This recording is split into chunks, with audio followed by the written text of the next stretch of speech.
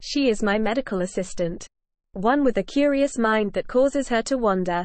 Nala Shea Omega was an unmodified clone, a pure replica of the original clone template Jango Fett, who had spent her entire life on Kamino until she joined the Bad Batch and escaped.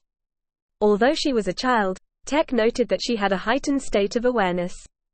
According to her, she had no behavioral modification biochip. Nala Shea was very protective of her, often telling her to stay close by. However, she was not a rule follower and was very curious, investigating the Bad Batch's quarters when they left on a mission. Omega was compassionate and empathetic, quickly taking a liking to the Bad Batch. She looked up to the squad, and even copied Hunter's mannerisms while sitting next to him.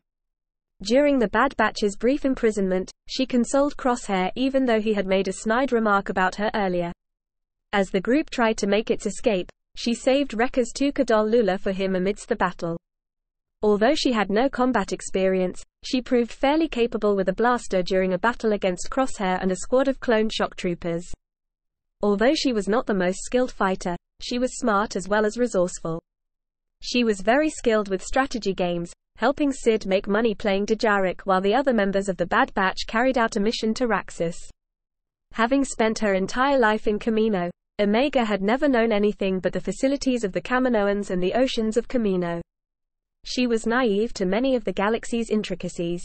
She was quick to trust strangers, which got her into some trouble on Pantora when she trusted Fennec Shand, although this friendliness was also helpful during the Bad Batch's mission to Corellia, when Omega quickly became friendly with Trace Martez.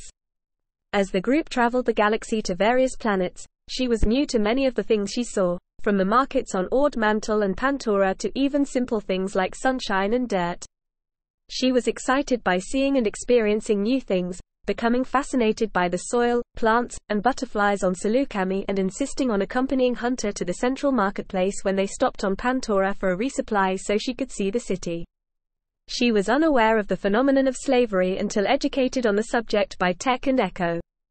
As Omega became accustomed to her new life with the Bad Batch, she proved eager to be involved and be a contributing member of the group. Despite her inexperience, her enthusiasm proved useful as she learned to carry out missions with the squad. When she was left behind when the rest of the Bad Batch traveled to Raxus, she was visibly disappointed to be left out. She particularly enjoyed the company of people who were not considered normal. She quickly developed a friendship with the young pilot Hera Syndulla, enjoying her appreciation for flying.